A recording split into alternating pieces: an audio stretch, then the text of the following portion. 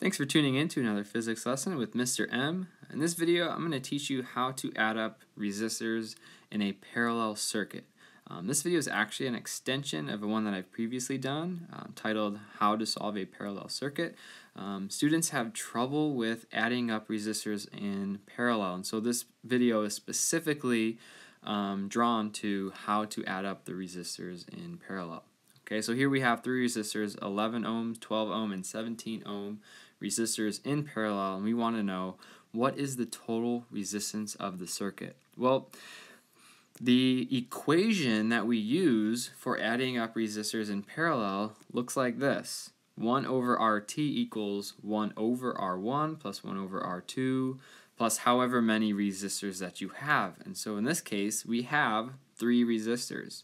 And the reason why this is so difficult for students is because we're adding up the reciprocals of these resistors instead of just adding up the resistors as they are, just like you would in series. Okay, but with parallel, we have to add up their reciprocals. And that final answer gives us 1 over RT instead of the total resistance as well. So it's really a two-step problem. So let's go ahead and start solving for this using our equation.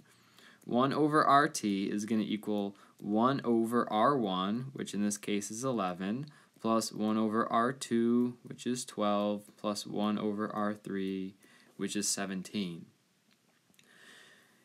Once you add up these three fractions, we get a decimal.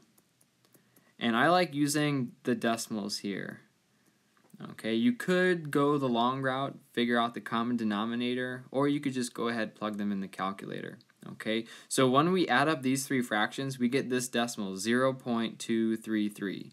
If you're not getting this number, you're either not adding up the reciprocals, or maybe just to be safe, put in some parentheses around the fractions.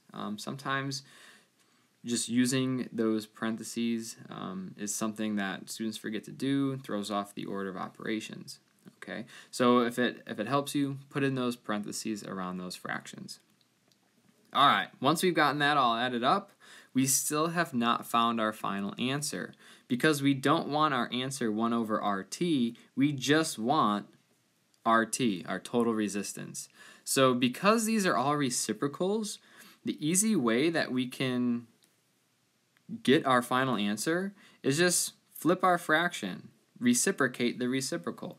So what you do to one side, you have to do to the other side. So we're going to have to add put this over 1, because anything divided by 1 is still the same. And then flip this fraction as well.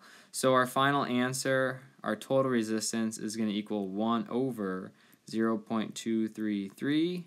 And when we plug that into the calculator, we get our final answer of, and I'm going to round this up, 4.3 ohms. That is our total resistance.